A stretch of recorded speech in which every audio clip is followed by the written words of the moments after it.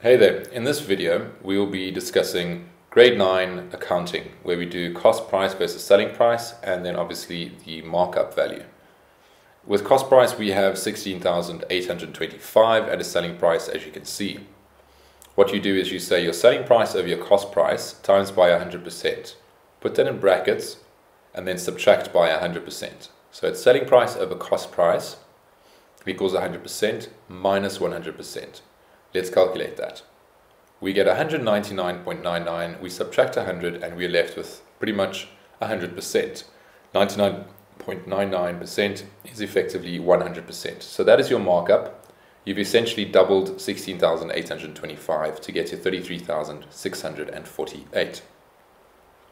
Now, let's say we've got the cost price at 26,355. I know it seems similar to the other number, but let's just use cost price at this value. We've got a markup value of 95%, and we would like to calculate our selling price. So what we do is we say cost price times by what we want over what we have.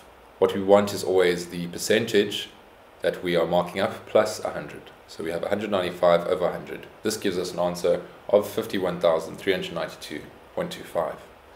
Easy game.